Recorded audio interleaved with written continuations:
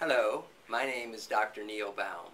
I'm a urologist in New Orleans, Louisiana, and I would like to take a few moments to talk with you about the use of bulking agents for the treatment of stress urinary incontinence.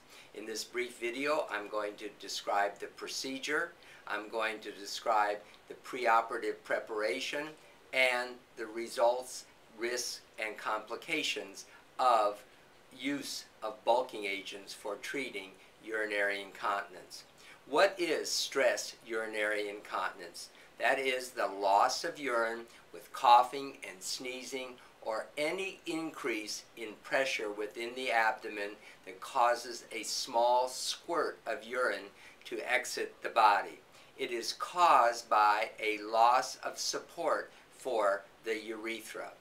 There are a number of treatments that are available for stress urinary incontinence, including Kegel exercises, the use of pessaries, surgical procedures with the insertion of a synthetic or natural material underneath the urethra, or the use of bulking agents which are used to seal the urethra and prevent the loss of urine with coughing, sneezing, or exercise. Bulking agents in the past have made use of collagen. Unfortunately, the collagen was absorbed and the results were only temporary and had to be repeated several months later. Now we can use synthetic silicone, which is non-degradable and non-absorbable, and it does not move or migrate, meaning that the procedure usually needs to be done only one time. We will request for the procedure that you eat or drink nothing after midnight. It is usually done in an outpatient surgical setting. It is usually done under local anesthesia or IV sedation. The procedure takes about 15 to 20 minutes, and most women will go home completely dry. Postoperatively, we will ask you to take antibiotics for approximately 2 to 3 days.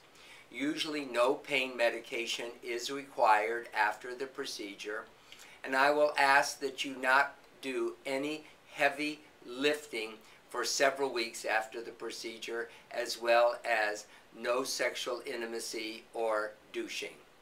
The complications of using the urethral bulking agents including slight bleeding after the procedure, possibility of a urinary tract infection, or the procedure may not work.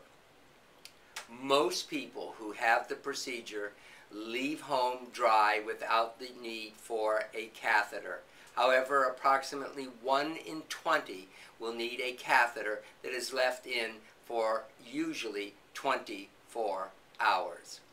The results of the use of urethral bulking agents are that 40 to 50% are significantly improved and 40% are completely dry. Approximately 10% are unchanged, and none of the patients are made any worse by the procedure. In summary, urinary incontinence is a common cause of loss of urine associated with coughing, sneezing, or exercises. There are many treatment options for the treatment of stress urinary incontinence. Urethral bulking agent is just one option. It is a very successful procedure with a very low risk and very few complications. Bottom line, you don't have to depend on Depends. If you have any additional questions, please let me hear from you. You can reach me at my office at 504-891-8454, or please go to my website at www.neilbaum.com. Thank you.